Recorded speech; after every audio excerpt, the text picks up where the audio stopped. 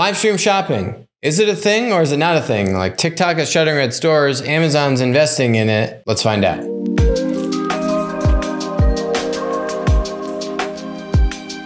So this is kind of funny. Amazon pins hope on influencers to crack live stream shopping market. This came out a week ago. E-commerce giant has been increasing its investment in Amazon Live as it fights to grab a slice of the growing market. Literally like a day before, TikTok abandons e-commerce expansion in Europe and the US. Live streaming shopping has struggled to gain traction for TikTok. The Chinese-owned company's venture called TikTok Shop allows brands and influencers to broadcast live and sell products through a clickable orange basket. This is done very well in Asia, in China.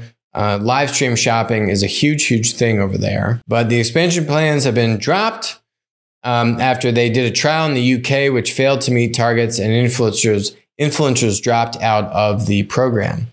The market just isn't there yet, a TikTok employee said. General consumer awareness and adoption are still low and nascent. Which is interesting because then 2 days later, another article, also some from the Financial Times, says, yeah, Amazon's making a big push. So in China, sales generated through live streams are projected to surpass $400 billion, which is about 15% of all e-commerce sales in China, up from 3.5% just 3 years ago in China, right? Wow. Definitely a huge boost from COVID. You can see the leap here in 2019, 3.5%, 2020, 7.5%, 2021, 11.3%, and projected 15% for 2022. These are China numbers. Wayne Purbo, the executive responsible for Amazon Live, so take this one with a grain of salt, said he believes live stream shopping is the future of retail. Well, you better believe that because that's your job, Wayne. So it actually looks like Facebook Live is the leader of live stream shopping in the US. They did a poll here of 500 US respondents who have watched a shoppable live stream, and what platform did they use to do that? Facebook had 50% of the 500, they could have used multiple platforms, but 50% of the 500 said they used Facebook, 40% said they'd used YouTube and Amazon, a little over 30% Instagram, TikTok, sub 30%, and then actually at the bottom is like 25% QVC. So QVC missing the ball on this is a perfect example of the incumbent trying to do it all themselves as opposed to partnering with other tech startups that are out there. QVC is owned by the holding companies called Qrate. They've been trying to make changes. They've got a relatively new CEO from August 2021. He just did an executive reshuffling in Q1 of 2022.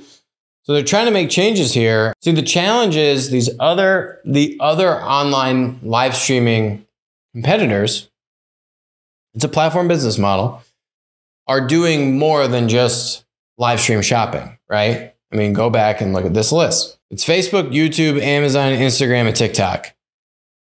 You've been going to those websites for things other than let me watch a live stream video to buy stuff, right? QVC was the same thing, right? QVC was a TV channel, still is, amongst a bunch of other channels on TV. You watch TV and you watch a whole bunch of other channels on TV, right? Now QVC is trying to say, hey, we want to be that online destination for live stream shopping. But to me, what they're missing is other complementary reasons and stickiness to draw users in, right? That would allow them to have like these different network effects that overlap with each other, right? Where there are other business models and other products or services or offerings or content platform reasons. Could QVC engage in partnerships with other tech startups, other types of platform businesses, and start to build kind of this broader network of collaboration versus it all having to be at QVC? And if it is all having to be at QVC.com, then you have to start buying other complementary businesses that broaden the value prop, right? Because that's actually what made QVC successful on TV. It wasn't just that I'm going to go, right? It was one of the things you could do on TV, and you watch some QVC, you go watch some other stuff, right? You have your power users on QVC buying stuff on TV, and that's all they do.